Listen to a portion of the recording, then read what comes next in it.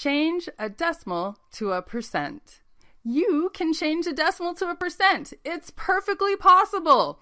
To change a decimal to a percent, remember, percent means per 100. Multiply the decimal by 100. This is the same as moving the decimal point 2 spaces to the right. I call this the percent polka. Move 2 to the right. Here we have 0.15. Multiply by 100. Do your percent polka. Move the decimal point 2 spaces to the right.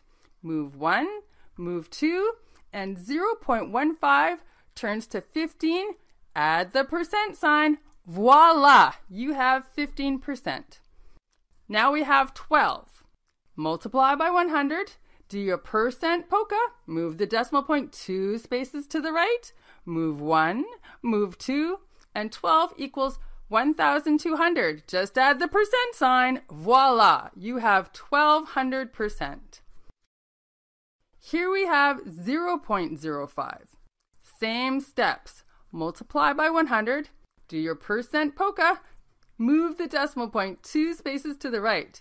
Move 1, move 2, and 0.05 turns to 5. Add the percent sign. Voila! You have 5%.